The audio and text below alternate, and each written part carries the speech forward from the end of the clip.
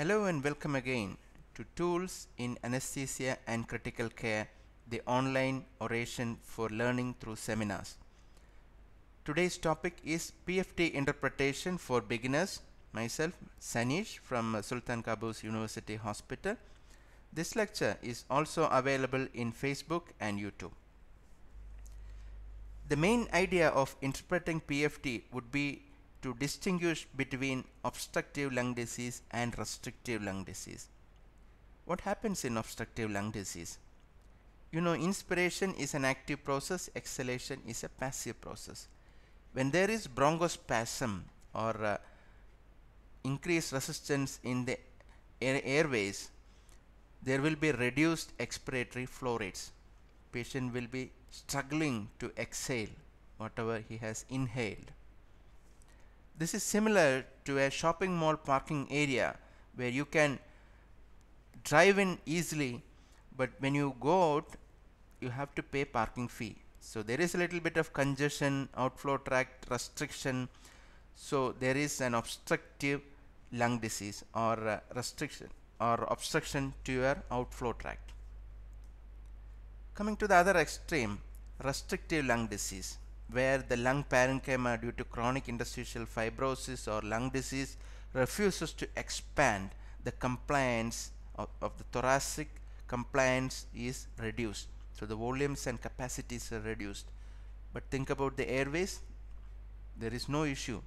So the flow rates may be normal, but the volumes and capacities are reduced. Think about the car parking space again. In shopping mall there is plenty, but think about an office parking space where the parking lots are limited in number. So you can drive in fast, go out fast, but the number of parking lots available is restricted. So this is similar to restrictive lung disease. Now, how to interpret our pulmonary function test? Before that, some basics about the lung volumes and capacities. You and me are breathing normally now. That means normal volume of air coming in or going out during normal breath is tidal volume. Whatever you can take extra to your peak inspiratory capacity will be your inspiratory capacity. Total volume from your baseline to the maximum inspiration will be inspiratory capacity. And think about exhalation from your peak of inspiration. You breathe out as hard and as long as you can.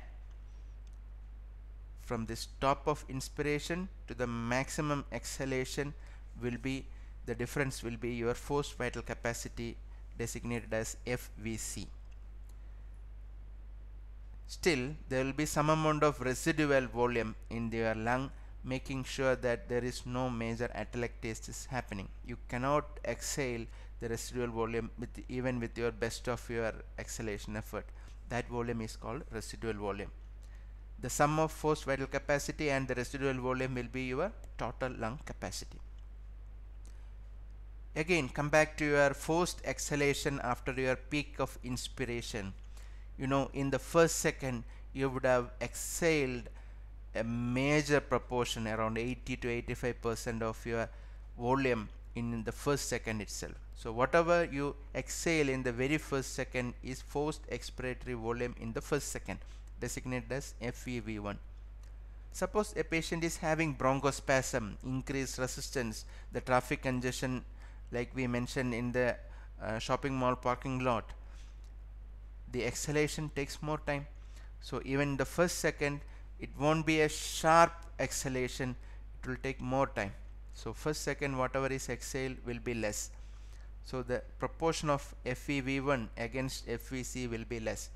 So when the ratio of FEV1 by FVC is less, that indicates there is an issue of airway resistance. You are most probably dealing with an obstructive lung disease. If your total lung capacity is restricted due to chronic fibrosis, restrictive lung disease is the diagnosis. But there are some scenarios where you get mixture of these values. That's when we get to interpret the pulmonary function test. This is the classical algorithm given in the textbooks how to interpret pulmonary function test.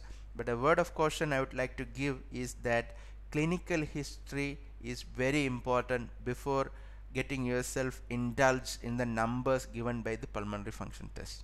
So clinical history will give you some clues, then you go to the numbers. We'll be mainly dealing with 4 indices for beginners level. First will be FEV1 by FVC.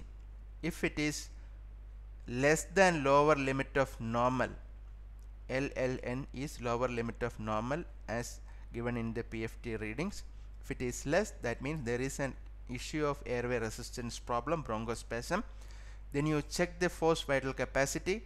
If it is normal, then you say it is an obstructive lung disease. If forced vital capacity is reduced, total lung capacity is accepted, again you will be zeroing down to obstructive lung disease. And if total lung capacity is restricted, you can say already because of the ratio is less, there is an obstructive element. TLC is less, that means there is a restrictive element as well. So it's a mixed defect. Coming to the left side, sometimes you get the ratio as acceptable or normal. Either you are dealing with a normal PFT or you are deceived by a proportionate reduction in the FEV1 and FVC. So you check the FVC. If it is normal, you are confidently saying that PFT is normal. But if the forced vital capacity is reduced, then you have to look at the third number, total lung capacity. Total lung capacity reduced clearly says there is restriction. If there is no restriction, you have to blame it on obstructive lung disease. A different way of approaching PFTs will be to see where all your values are lying in a PFT reading. First value you look at is FEV1 by FVC. It can either be less than lower limit of normal, as I indicated with the white airways, indicating there is bronchospasm, and the left side FEV1 by FVC is normal, which says there is no airway resistance issue. Next value we look at is forced vital capacity, whether patient is able to blow out nicely. If can be normal, as you can inflate the pink balloon, or if it is restricted, FEV1 is less, then balloon cannot be inflated. Next value we look at is total lung capacity. Either it will be normal or reduction in total lung capacity, chained lung, indicating restrictive lung disease classically. One more index we will be discussing will be the diffusion capacity. Either the diffusion across the membrane is normal or diffusion is not happening, or it's limited or less. Once you plot these values, you can say that left side ones are normal, and these 3 values are coming inside the obstructive lung disease with a characteristic one. FEV1 by FVC is reduced, that is characteristically indicating an obstructive pathology, right? Then other 3 values, reduced total lung capacity is classical of or diagnostic of restrictive pathology, though reduction in FVC and reduced diffusion capacity can be common in obstructive or restrictive lung disease, right? So you see the values and see where you can locate your values on a particular PFT reading. Next, responsibility. If the obstruction to airflow is present, that indicated by FEV1 by FVC ratio. Some spirometric reading, PFT readings will give lower limit of normal, some will give predicted value. So predicted minus 8% is lower limit of normal for the males, predicted minus 9 for females. Once you diagnose airway obstruction, your next step will be to grade its severity and then reversibility, whether it's responding to bronchodilators or is it consistent with an emphysematous change. Reversibility is indicated by an increase or improvement by 12% or 200 ml in FEV1, or 15% improvement in FVC or 200 ml improvement in FVC after bronchodilator. A positive bronchodilator response strongly confirms the diagnosis of bronchial asthma, but a lack of responsiveness in the lab does not preclude success in a clinical trial of bronchodilator therapy. Always give the benefit of doubt to the patient. Coming to restrictive process, the severity is graded by either total lung capacity or forced vital capacity. Suppose you get a normal PFT values and only diffusion capacity is reduced, you have to blame it to extra parenchymal issues like pulmonary embolism, pulmonary artery hypertension, or it can also happen in the early phases of interstitial lung disease. PFT spirometry, we can also distinguish between upper airway obstruction, variable or fixed, or intra or extrathoracic obstruction leading to the symptoms. Let us try to interpret with this technique some of the PFTs. Case number 1, a 51-year-old woman with shortness of breath, coughing and wheezing. Wheezing is an obstruction, right? Look at FEV1 by FVC, it is 58.2, lower limit of normal was 73.4. That means definitely there is an element of bronchospasm or obstructive lung disease, right? You go ahead, check the forced vital capacity, it is 2.42 as against the lowest expected was 2.24. So forced vital capacity is accepted. Suppose you get a value like total lung capacity normal or increased. Now we have 3 diagnostic points, out of which one is characteristically indicating an obstructive pathology. So your next responsibility would be to check the reversibility. So they have done the post bronchodilator values again. You can see the FVC and FEV1 are increasing significantly with bronchodilator therapy, again reinforcing our diagnosis of obstructive lung disease. Case number 2, 68-year-old woman with shortness of breath but no cough or wheezing. Look at the FEV1 by FVC ratio, 88.6. 67.3 is the lower limit of normal. So one ratio is normal. Either you are dealing with a normal patient or you have been deceived by a proportionate reduction in FEV1 and FVC. So next step, you check the forced vital capacity. It is 1.85, which is only 60% predicted. So now you know you have been cheated with a normal value of FEV1 by FVC. There is a pathology. Look at the total lung capacity, is 2.74, which is again only 53% of the predicted. Now we have a characteristic diagnostic feature suggestive of restrictive lung disease, right? You got a normal value of FEV1 by FVC. You shouldn't get deceived. Check the forced vital capacity, total lung capacity. All are indicating now a restrictive lung disease. Check the diffusion capacity, DLCO value also, 9.05 as against the lower limit of normal 14.7. It's only 46% of expected.